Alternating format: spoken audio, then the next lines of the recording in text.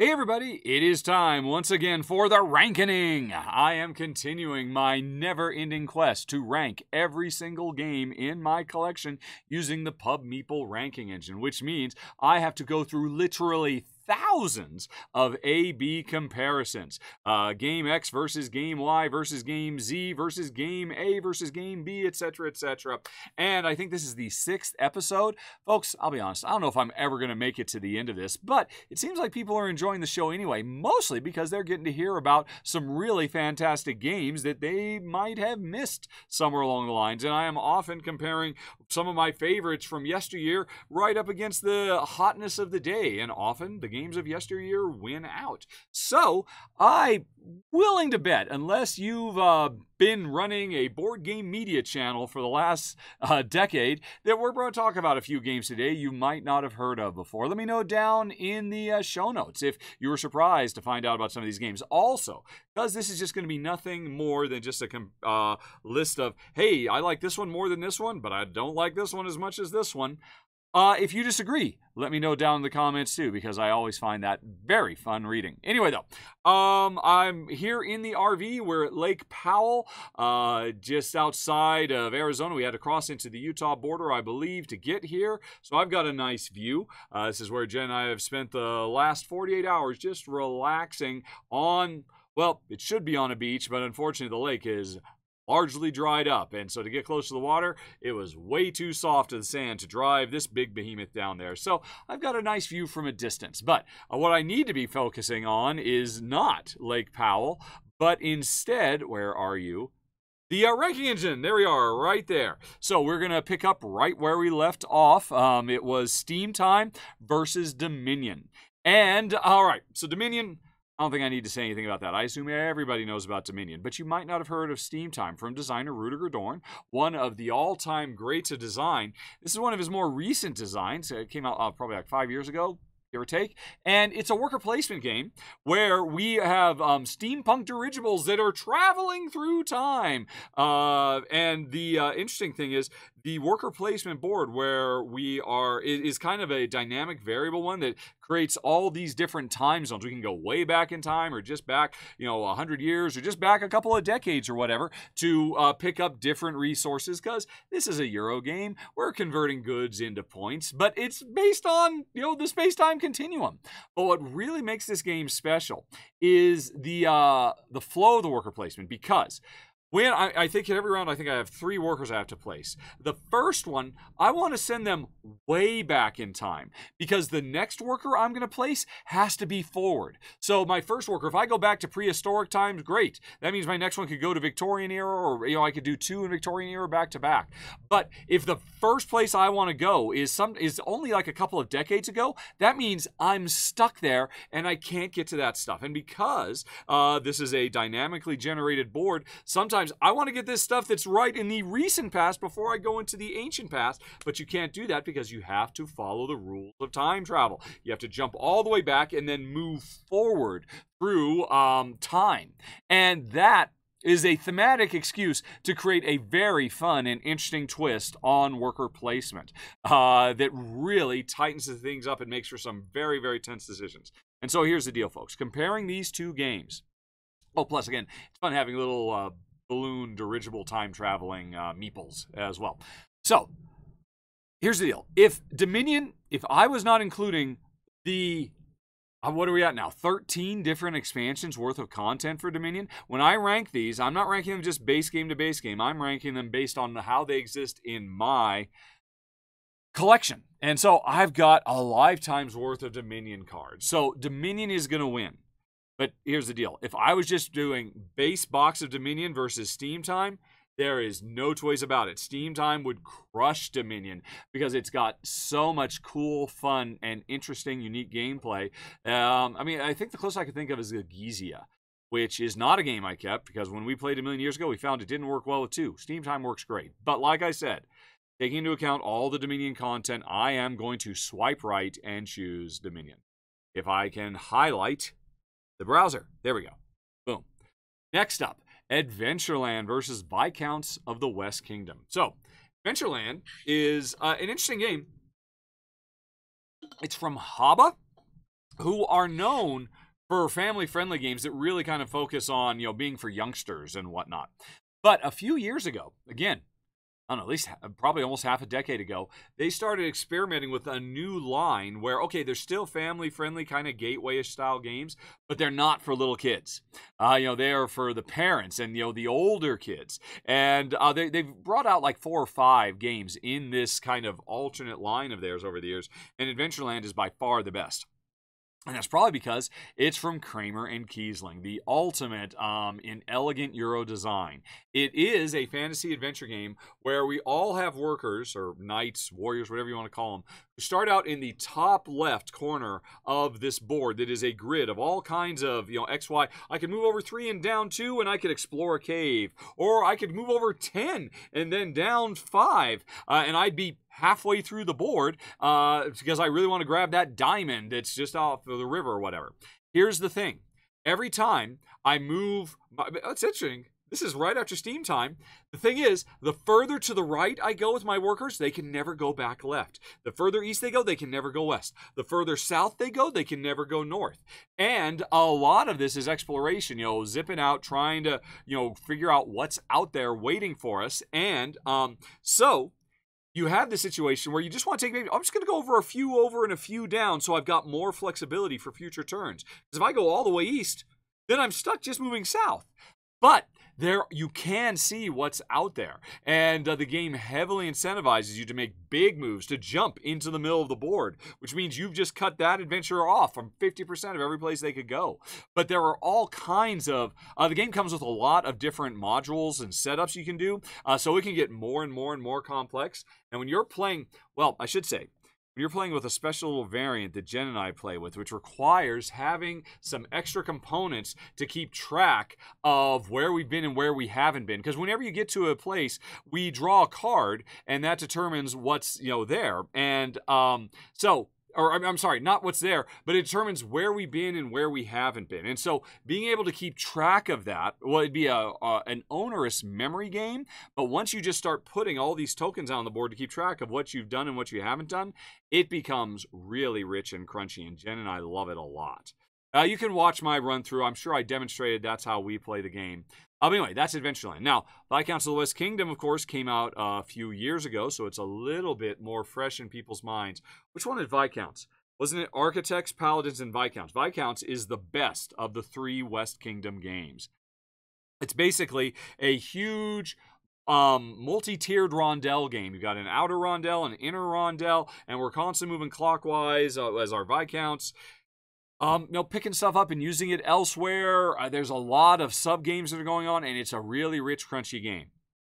And if I were comparing base game to base game, the thing is, they're both kind of fantastical adventure, medieval era games of Euro goods conversion-y type exploration type things. It's interesting that Pub Meeple Ranking Engine just put them randomly together. But Adventureland is clean, pure, fast-playing, simple, elegant, what Kramer and Kiesling are known for, whereas Viscounts is a big, bombastic game with a thick book of rules and a really big, long, crunchy game, as opposed to a fast-playing little thing. And so, I would say they're both almost equally good at what they do. And if I had to judge them off the base, I'd really have to probably go with Adventureland, because these days Jen and I find I don't want super duper lightweight games, but there are ways you can play Adventureland where it gets crunchy enough for gamers like me and Jen. Thing is, not just comparing base to base. I think Adventureland got like a little mini expansion at some point, but it wasn't really that much.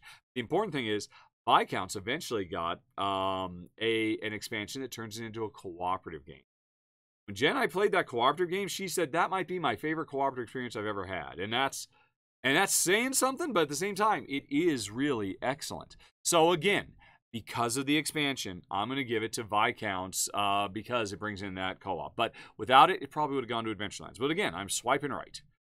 All right, comparison number 3, Railways of the World versus The Edge of Darkness. Now, these two don't have anything to do with each other.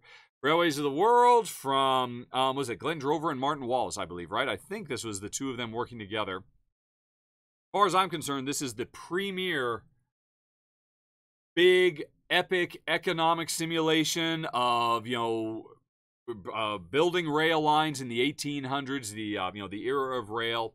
There's a lot of games that have come out. There's the super heavy stuff like the 18XX series. There's more lightweight stuff like Ticket to Ride. Railways of the World exists somewhere kind of in the middle, and it is brilliant. The thing that really makes it stand out for me and Jen more than anything else is the way once you have developed a track from one city to another, and then created a contract where, hey, this city which produces blue cubes will from now on deliver. People call this pick up and deliver game. It's not. All the pick up and deliver game happens automatically, because all I do once I've made this connection with my rail lines between these two cities, I say, okay, the blue cubes over here, they come off the board because they are now being delivered to this other place, and I now get income from that for the rest of the game. And so this is a huge game of snowballing. The more you do, the way your economic engine works, really much more accurately reflects real-world business than a lot of games, and I really appreciate it for that. And it's very satisfying, and over the years, so many maps have come out for it. In recent years, publisher, Eagle Griffin, I think, they've started working with other designers from around the world, like Hisashi Hiyashi, designer of trains, to make a Japanese version or new expansion. I think, did Vito Lasardo work on one set in Portugal? So that's really, really cool. I think I've got 3 or 4 different maps, and to this day, our favorite, though, of all the ones that we played is still the Europe map.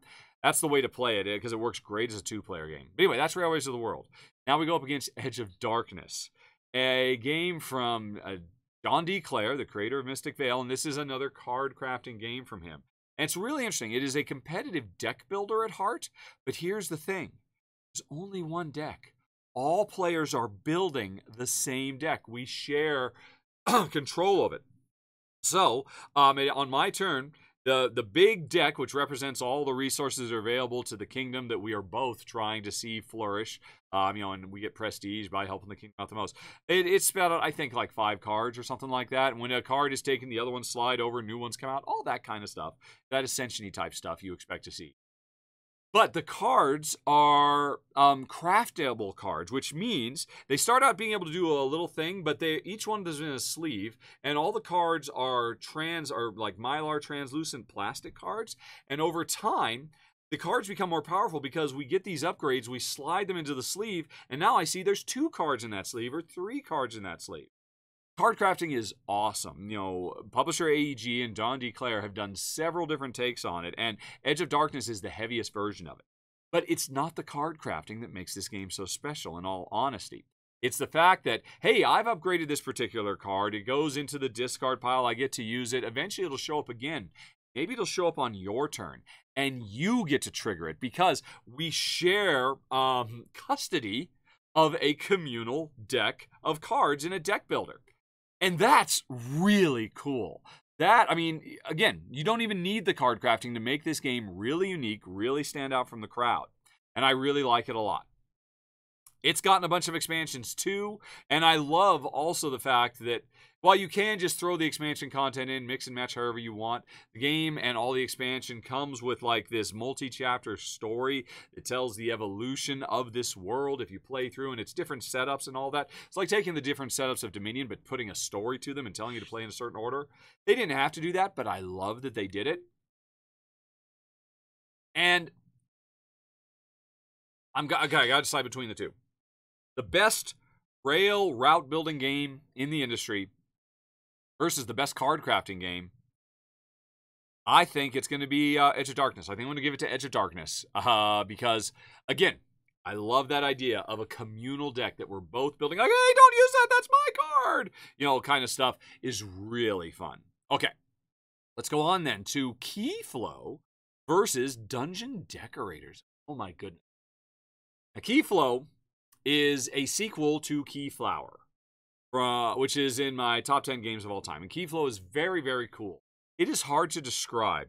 It is another one of these Euro-style games of harvesting goods and converting them into other goods to create victory points, all the kind of stuff you normally expect.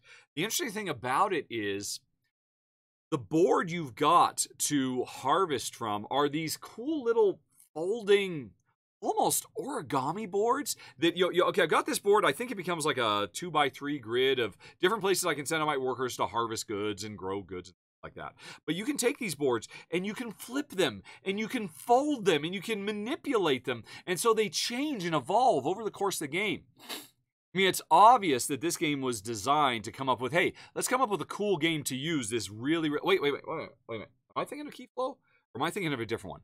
Hold on a second. I just want to make sure I have this right. Let's go to Board Game Geek, because there's been a few different games in the Keydom series, and I want to make sure I'm not thinking of Key Market. Board Game Geek, Keyflow. I'm pretty sure I've got this right. Keyflow, the board game. I just need to look at a picture of this to remind myself. And because we've actually parked and we've got the Starlink set up, I've got access to decent internet speed. So let me look at it. There's a picture of it set up. And no! I'm thinking of a different game. Oh my goodness, I am glad I checked. Okay, folks, which one am I thinking of now? Shoot. Now I'm going to go and look that up. Am I? Am I going to look it up? It doesn't matter, because Keyflow is basically, yeah. Folks, I don't remember which one I'm thinking of. Mention it down in the comments for anybody, because there's so much for me to keep in my head while I'm doing this. Keyflow is basically, remember I said, hey, Keyflowers are my top 10 games of all time? Keyflow is the other one. It's the one that basically takes Keyflower and streamlines it down into a much more fast-playing game. You know, kind of gets rid of the whole, worker placement / auction thing that makes Keyflower so great, but still is excellent. So, Keyflower, again, is one of the all-time greats, but it's a big game, it's a long game, it's a heavy game, it's a crutchy game. It can also be a kind of a cutthroat game, which is kind of surprising that Jen and I enjoy it so much. Keyflower simplifies and streamlines it down into a more mid-weight game, and it's really wonderful, incredibly satisfying engine building game, all driven by cards. You just saw a picture of it over there, right? But then I closed the picture. What is wrong with me? Yeah, but it is still all about,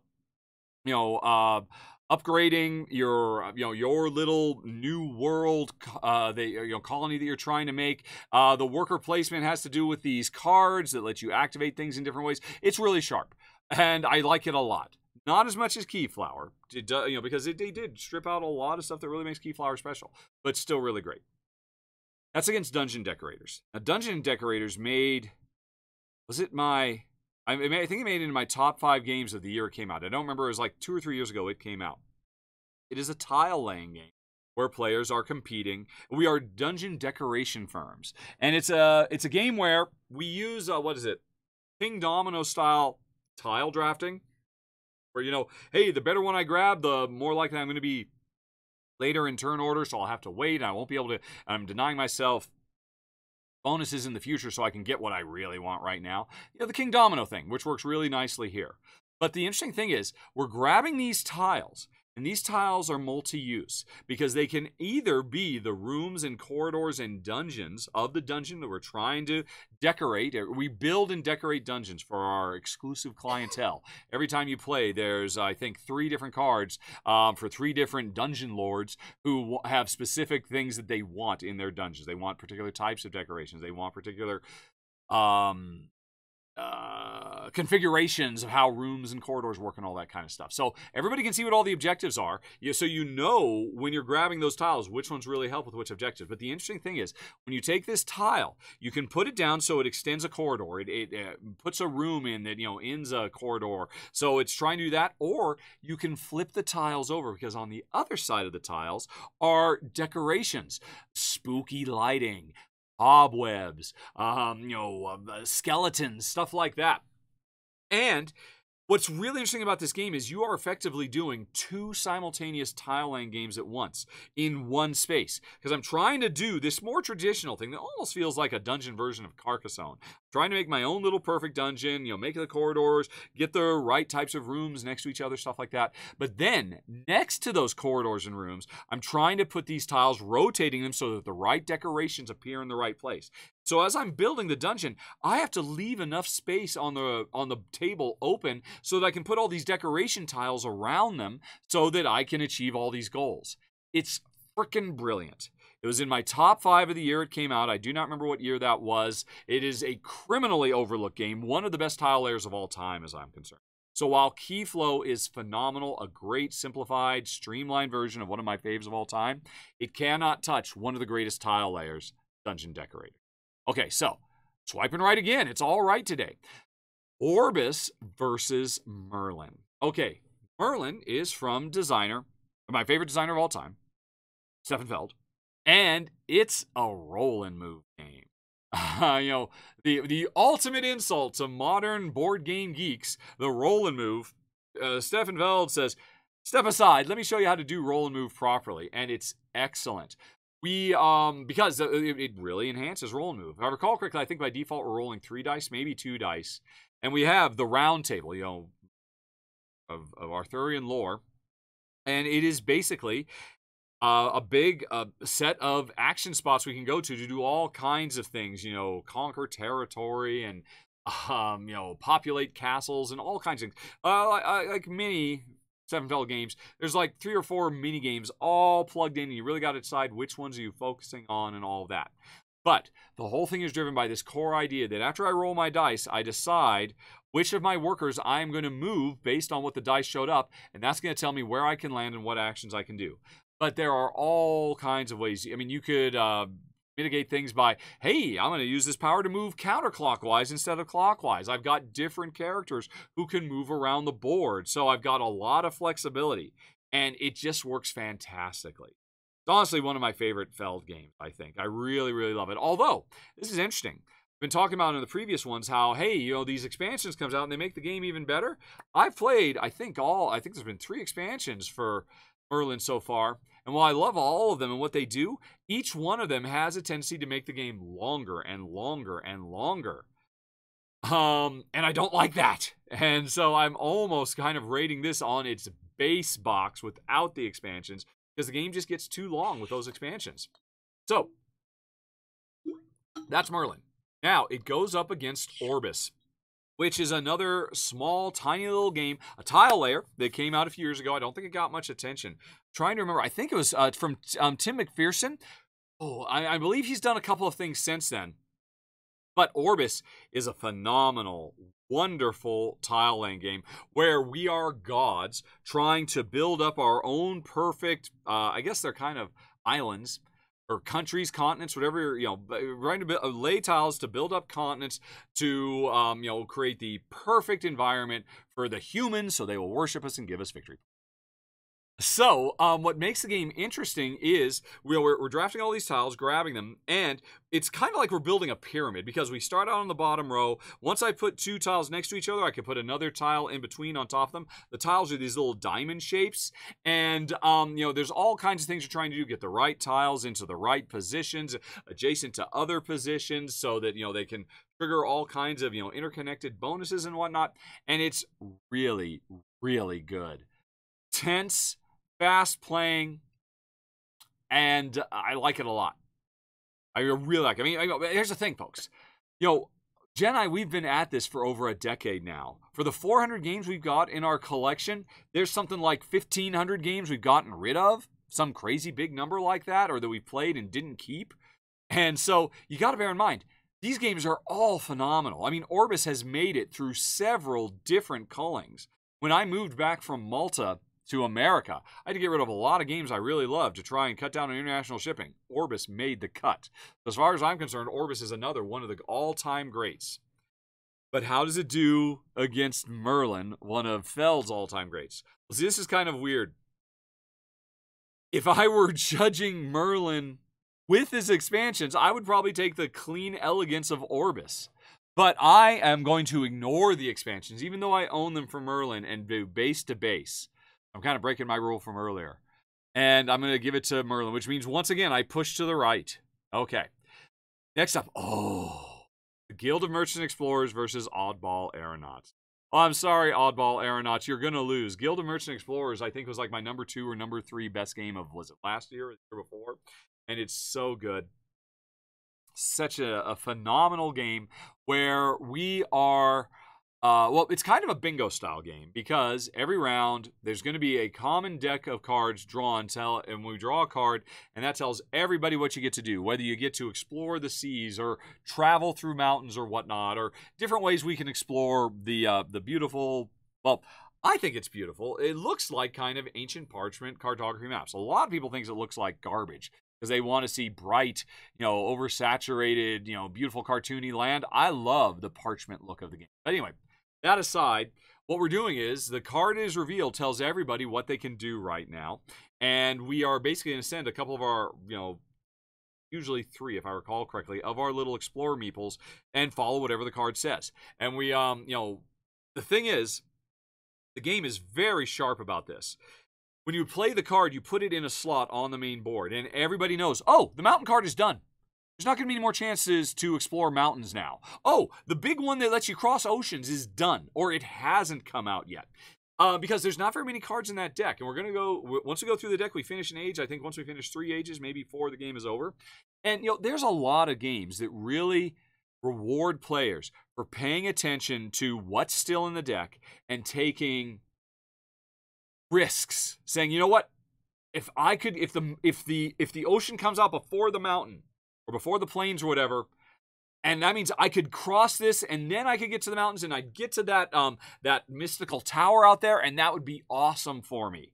But what are the chances? See, in a lot of games, a lot of deck builders and whatnot, you're just like, oh, whatever comes out of the deck is what I'm going to do. I remember when this game came out, I saw some people saying, well, it's just whatever card comes out. You just do the best you can. And it's like, no. You pay attention because the game bends over backwards to let you know, hey, these 3 cards haven't come out yet. Don't know the order they're going to come out in, but you can start strategizing. Well, if this one comes before that one, I should do this or that or the other. And I love it for that. And then the other thing is, there are also cards in the deck that when they come out, everybody gets to activate their own special, super unique, game-breaking powers they've got. And over the course of the game, we get more of these game-breaking powers. It's phenomenal. Oh, and then the other thing about it that's great too, at the end of an age, all of our meeples that have filled up the board and explored, they all come back home, unless they've been able to reach far enough to create outposts that they could then expand from later. So there's this expansion-contraction thing that I love too. Sorry, I didn't have to go into that much detail. I should be a bit more snappy so we can get through more games. But again, it's fantastic, folks. Do not judge this book by its cover. A lot of people dismiss it because they think the art is not that great. Even if you're one of them, the gameplay is absolutely phenomenal. So let's compare that to Oddball Aeronauts, one you probably haven't heard of, I'm willing to bet. Unless you're a longtime fan of the show and you remember me covering it. Here's the thing about Oddball Aeronauts that makes it special. This is a game that you can play. It's a card game you can play with one hand because you have a deck of cards that represents your steampunk flying through the air pirate ship, and it is a dueling game where I am trying to sink your steampunk pirate ship, you're trying to sink mine, and we're doing it through almost, you could call it a rock, paper, scissors kind of approach because cannonballs, I forget the exact icons, but one type of thing beats another, and another. And the thing is, I've got this deck of cards, it's shuffled up, I have a pretty good idea of everything that my unique crew and my unique ship is capable of, but I don't know exactly what cards are coming. You've got your own. I can see, if I recall correctly, I can display it a little bit so I can see the next 3 cards, and I choose which card I'm going to play from those. And then that card goes to the bottom of the deck. And the thing that's beautiful about this game is you can play it standing in line at the cinema, or just laying on a couch. And because every turn, each player has got their cards they can pick from, based on what's at the top of their deck. We simultaneously choose what we're going to pick, and then we reveal. And that's the rock, paper, scissors part. Because, hey, as you go through your deck, I know what your deck is kind of strong for. And there are certain cards that incentivize you. Oh, if you've played this card, it's really good to follow it up with this type of card. So if that's the situation you're in, I know you might follow up your boarding party with a cannonball or whatever. And I know if that's what you're likely to do, if you have access to it, then maybe I should play this one because it would be the perfect counter to that. And so there's all kinds of mind games that go on in this really simple, elegant little fast-playing system that is just so sharp. And I think the thing that Jen and I enjoy it the most is we don't have to play it at the table. We can lay down on the couch together and just have a fun time.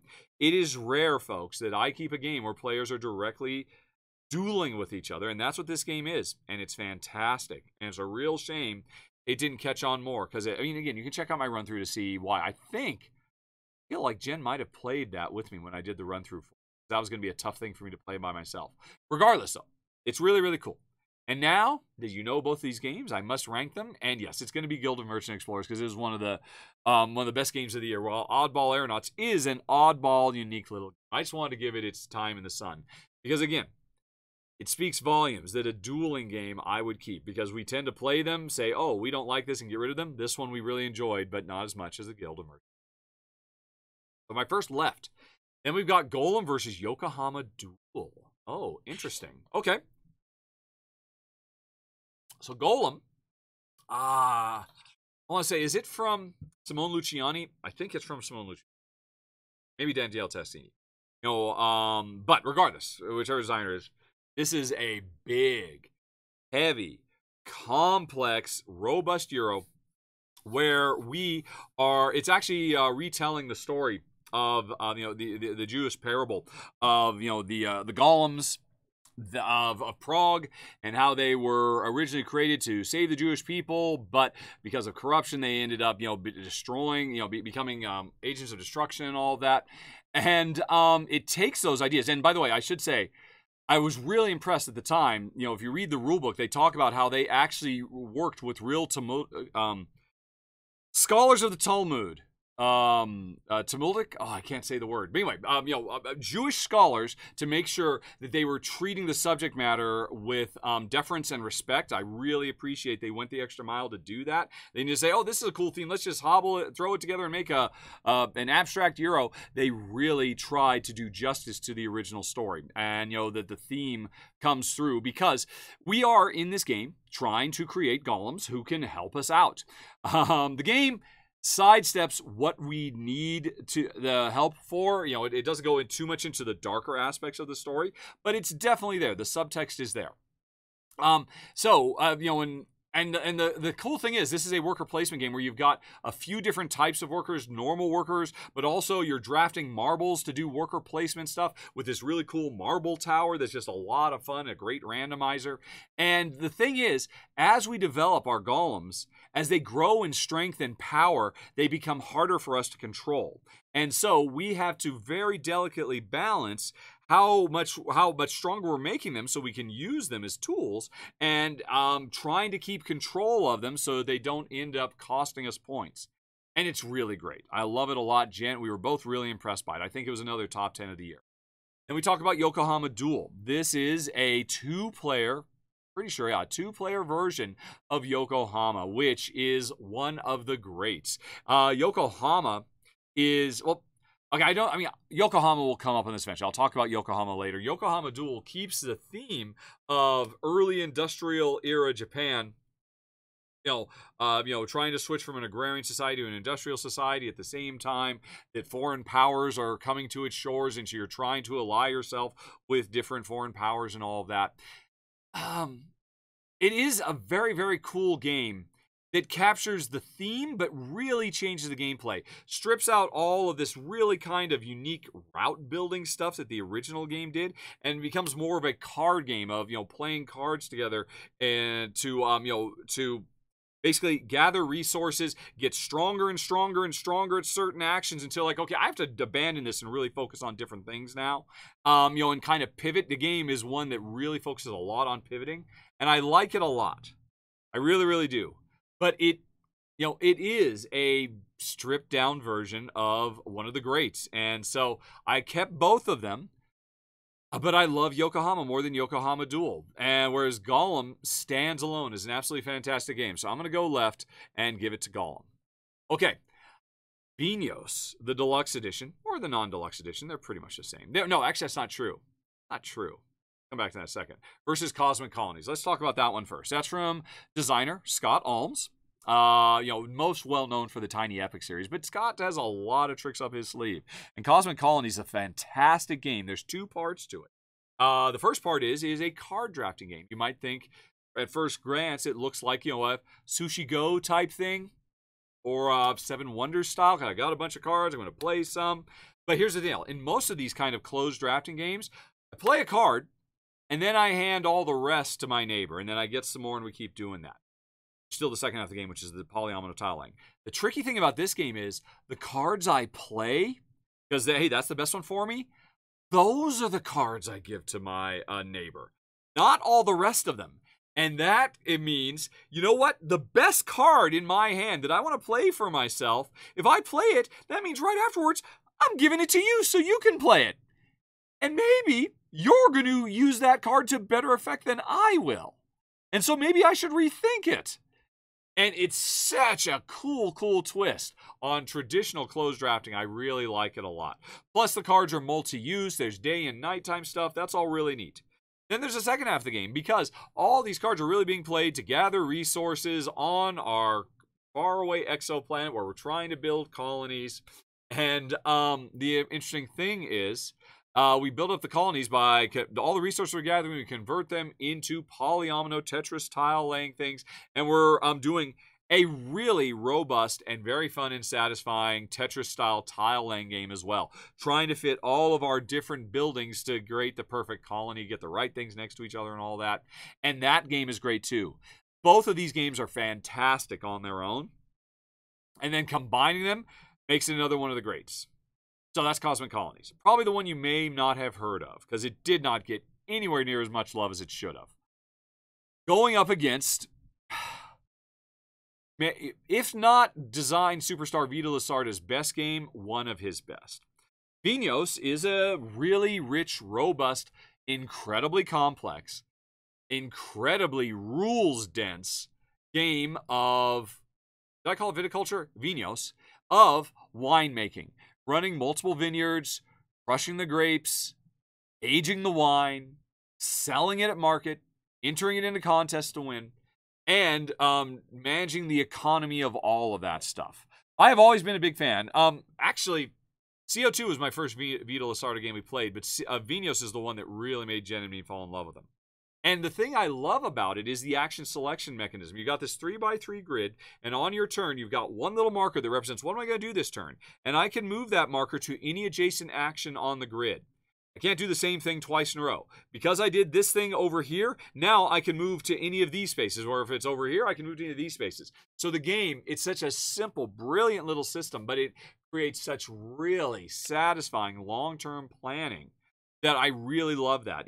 All of Vito Lasarda's games are huge, complex, robust beasts.